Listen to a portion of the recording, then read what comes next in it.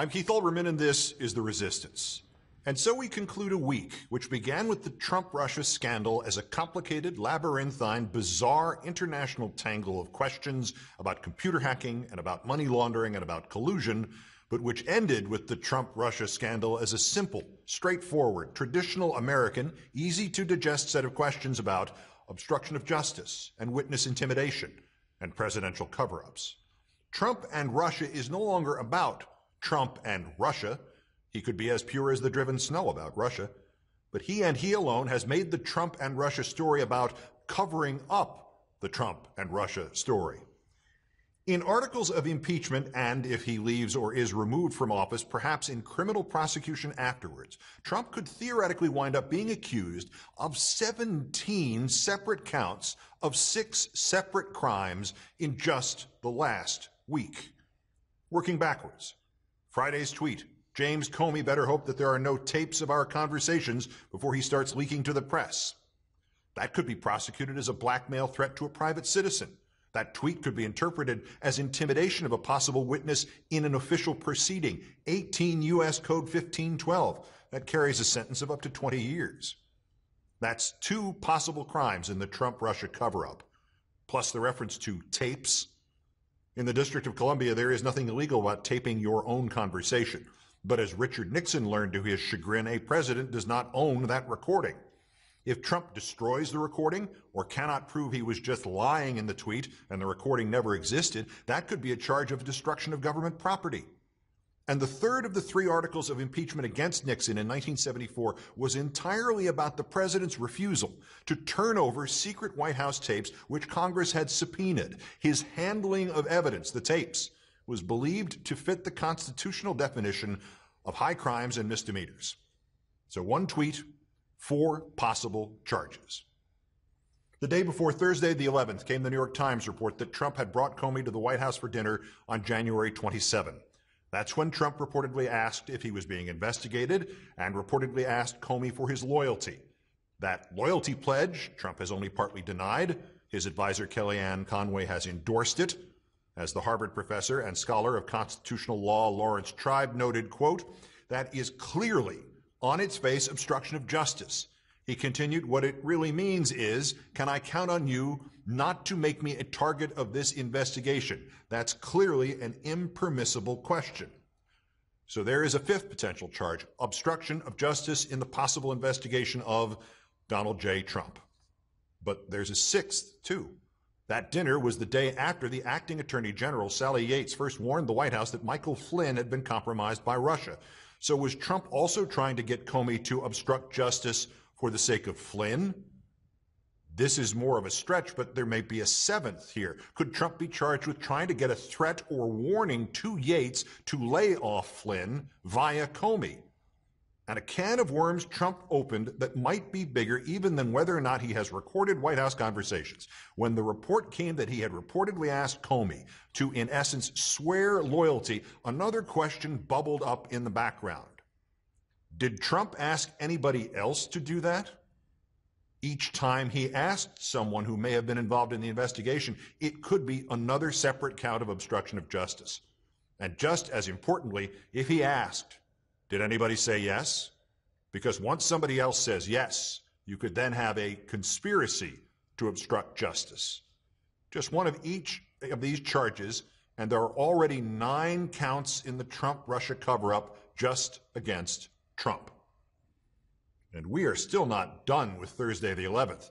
Trump's interview with NBC that evening, in which it almost seemed as if he had deliberately unraveled the Stonewall defense his staff had used for 48 hours, insisting Comey's firing had nothing to do with Russia and only happened because the Attorney General and Deputy Attorney General recommended it.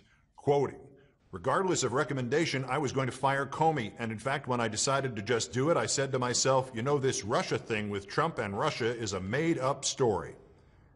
Not only could this be yet another obstruction of justice charge, our 10th charge of the Trump-Russia cover-up, but you could also go out on a limb and accuse anybody in Trump's administration, Trump included, who advanced the claims that this was about Comey's competence or the Hillary Clinton emails or the recommendations of others, of obstructing justice again if they knowingly lied about why Comey was fired and issued an official government press release about it. Essentially, that's obstructing justice about obstructing justice. So that would be an 11th charge, and a conspiracy to do that with Sean Spicer, Sarah Huckabee Sanders, Vice President Pence, and Trump all involved in that original story. Conspiracy would make 12. Moving back to Wednesday, May 10th, there's a 13th possible charge. McClatchy News quoted White House sources who say that when Attorney General Sessions and his deputy Rod Rosenstein went to see Trump 2 days earlier to complain about Comey, Trump had then asked them to write the letter which he had originally cited as the cause for firing Comey.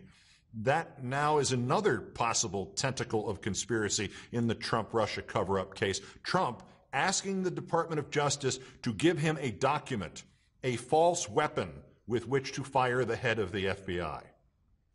The day before, Tuesday the 9th, had the most obvious of the possible charges. Number 14, Comey's firing itself. You cannot fire the criminal investigator investigating you for possible criminality in the middle of his criminal investigation. It is obstruction of justice. And as a reminder, the first article of impeachment against Richard Nixon was just a string of obstructions of justice. As Obama's presidential ethics czar Norm Eisen tweeted, newly revealed demand for loyalty was the obstruction. Firing was consummation of the threat. Legally, the loyalty demand and the firing could be viewed as separate events. But there's still one more. On Monday the 8th, before her dramatic testimony to the Senate Judiciary Committee, Trump tweeted about the once acting Attorney General. Ask Sally Yates under oath if she knows how classified information got into the newspapers soon after she explained it to White House counsel. Well, we are back where we started. Just like Friday with Comey, Monday with Yates, Trump may have violated Section 18 U.S. Code 1512, intimidating a witness in an official proceeding, and maybe intimidating a whistleblower, and maybe intimidating a private citizen. 17 potential charges for Trump in the theoretical articles of impeachment pertaining to the Trump-Russia cover-up case. There's one each for possible destruction of government property and in the hypothetical possible refusal to turn over subpoenaed evidence. 2 for intimidating witnesses, 2 for threatening private citizens, 1 for threatening a whistleblower, 1 for threatening the acting Attorney General, maybe 2 more for separate conspiracies to commit obstruction of justice, and perhaps 7 for obstruction of justice. That is all staggering, but it may still be burying the lead. As he started to compose his tweet about Sally Yates on the 8th, Trump faced terrifying and solemn accusations about Russia. But there were also complicated, confusing ones. Frankly, how many Americans know what Alpha Bank is? How many might not be certain if Carter Page is a guy or a document?